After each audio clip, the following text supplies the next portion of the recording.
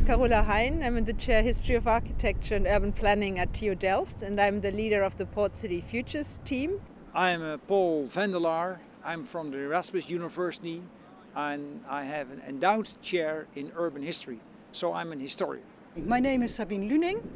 I'm an anthropologist. I'm an associate professor at the Institute of Cultural Anthropology in Leiden.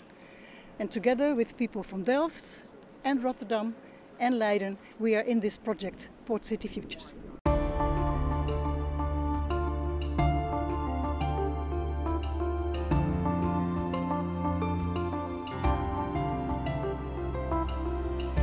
This is the old city, the old port. When the port and city were very tight.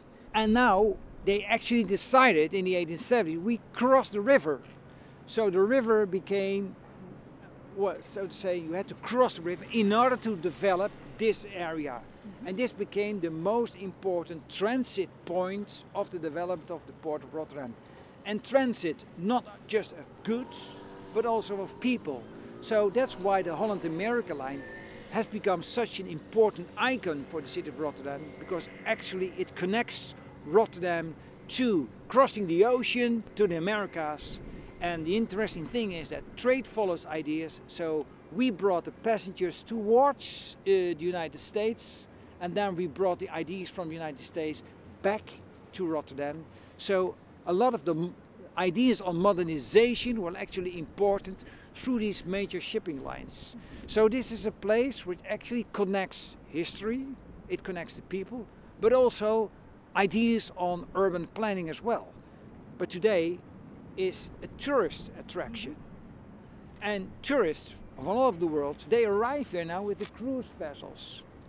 So it is the only place in Rotterdam where big ships really enter the ports. So it's a place of nostalgia in a way. So this is a very iconic spot in order to tell you all the different narratives of Rotterdam. And that's why they want to develop a new museum there on the transnational migration over there. What sort of terminology do you associate? Do you choose for gentrification, or is there another way of talking about these making of futures? What do planners do with this sort of large interventions in social lives that bring new futures? So I think it's a really interesting discussion that we're having, because either you talk about gentrification or you talk about urban revitalization. It always depends on which side you're on, what you want to promote. So a planner might say, we want to get more life, more young people, innovative people, creative people into an area that also have a higher income, with the goal of revitalizing the city. If you look from the perspective of the people who are already living there, you will call it gentrification. But the question, I think that's a key question also for PortCityFutures, how can we bring those discussions and those debates together? How can we help people to cross the divide that is often existing between these different dialogues and between these different approaches? But I wanted to come back to a couple of points that Paul made before, because what's so particular also about port cities is the existence of water. And you have to keep the water out, channel it in some ways, control it, but you also want to cross it. And the story of when do you build a bridge, when can you build a bridge, which bridge helps you, which bridge connects, which bridge facilitates. Because coming back to our question, the fact that you can now go from Katendrecht to the other side very quickly, you're right in the center of the city, makes this much more important real estate than it was before. And Paul made a great point about cruise ships.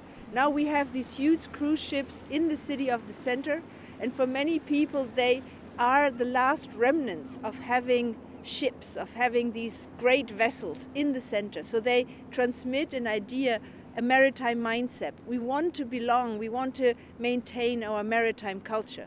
Because all the other ships are somewhere out there in Maasvlakte, they are too big, nobody sees them anymore. So in that sense, the cruises are really important, but they also often raise questions about environmental pollution. Mm-hmm. So many ports now have electric outlets so that the ships can plug in there and don't pollute while they're in the city. So all of these questions need to be handled, and how we negotiate between these different positions, between the different stakeholders, finding tools to bring them together. I think that's at the heart of what we want to do in Port City Futures.